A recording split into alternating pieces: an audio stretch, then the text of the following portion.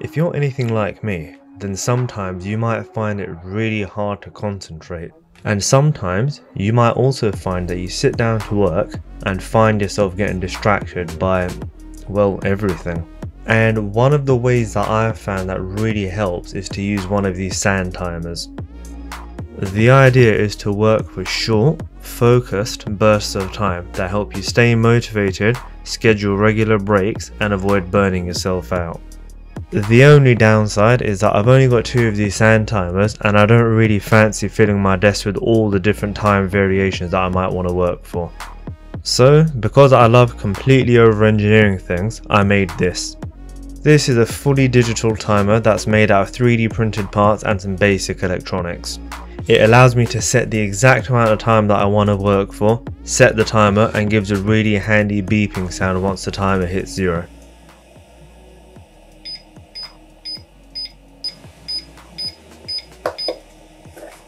In this video, I'm going to walk you through all the stages I went through to get this made, going from the electronics to CAD and then finally 3D printing and assembly. So if you want to have a go at making one of these yourself, feel free to follow along. Let's go through the components we're going to be using for this project. First up, our microcontroller is going to be this Pro Micro board. It's really compact and it has just the right amount of pins for everything we need to connect to it, making it ideal for a small project like this. For our display, we're going to be using this 2-inch screen. I've used it in projects in the past. It's got a really nice clear display, so I think it'll be a perfect fit for this project.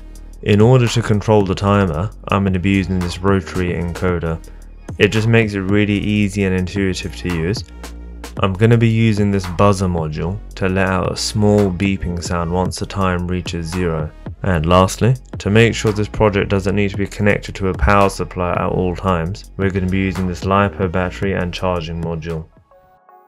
With all the components ready, the first step was to get everything set up onto a breadboard and get a working proof of concept.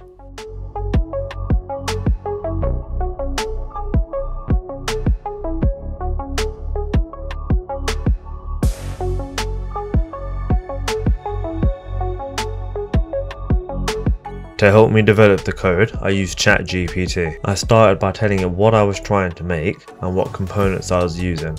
I started off with a basic sketch that it gave me and then iterated from there. It took a little bit of trial and error, but eventually I got to the point where I was happy with the way it was looking and functioning.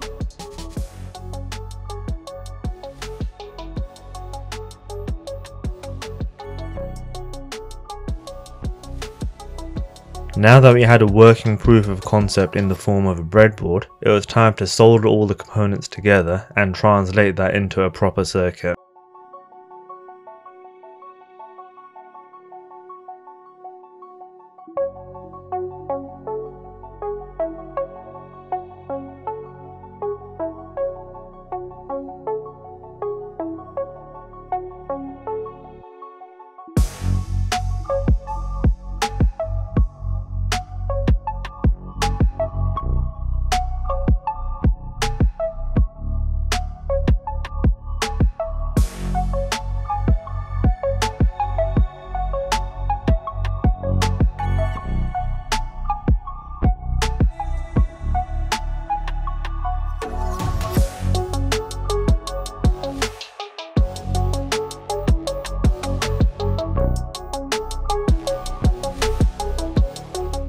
Now that everything was soldered correctly and the project was working as planned, it was time to design and print an enclosure for everything.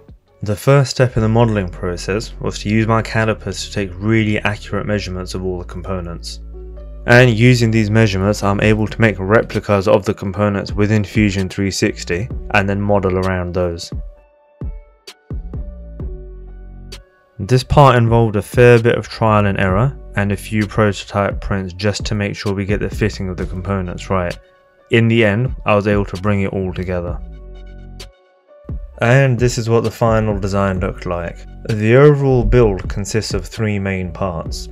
You've got the front cover, which also houses most of the electronics, so in this will go the OLED, the encoder and the buzzer module.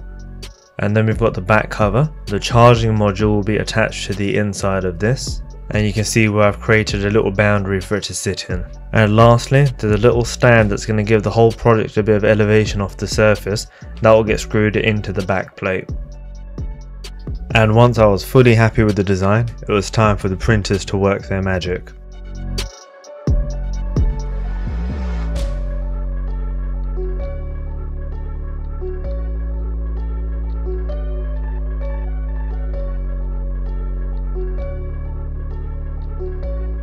I started off by using my soldering iron to put in some brass inserts into the front cover.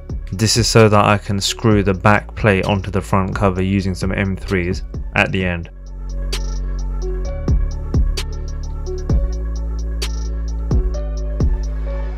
The buzzer module snapped nicely into the circular space that I had modelled for it.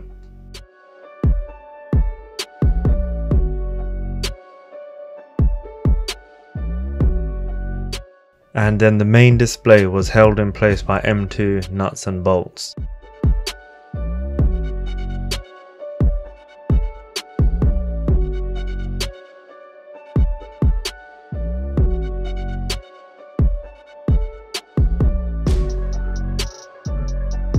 Similarly, I have fixed the encoder in place using M3 nuts and bolts.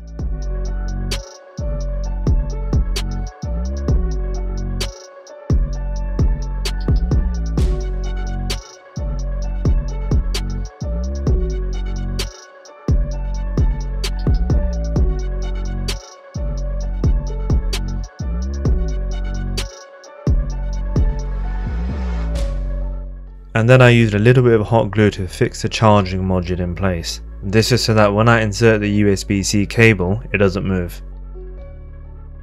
And then the last step was to use some M3 bolts and fix the back plate onto the front cover using the brass inserts from earlier on.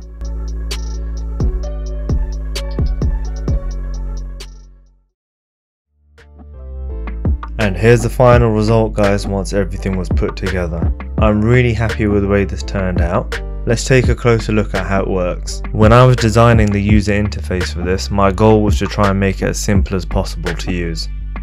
You turn the knob to adjust the time, and once you're happy with your selection, you press the button and the timer will start. Once the timer is going, you can press the button to pause.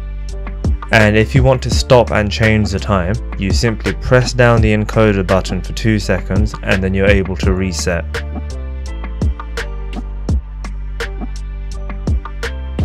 And there's a port for you to insert a USB-C cable to charge the battery when it runs out.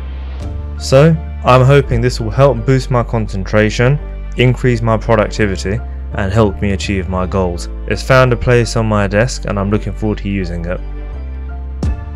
If you enjoyed this video, then you might also enjoy this video where I make my very own YouTube subscriber counter for my channel, so do go ahead and check that out.